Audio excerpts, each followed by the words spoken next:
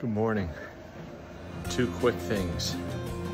So what if we treated our relationships as well as we treat our phones, right? We plug in our phones, make sure they're charged before we go to bed.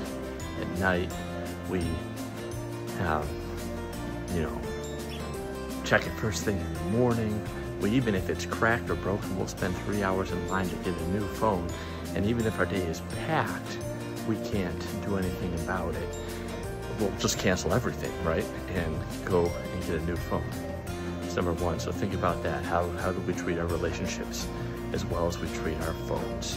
And number two, how do we have real success? Real stands for relationships, equipping, attitude, and leadership. So how do we have real success as a team?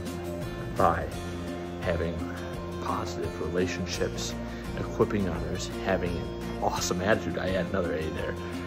Positive attitude, and then who do we lead next? Think about that. Let me know what you think.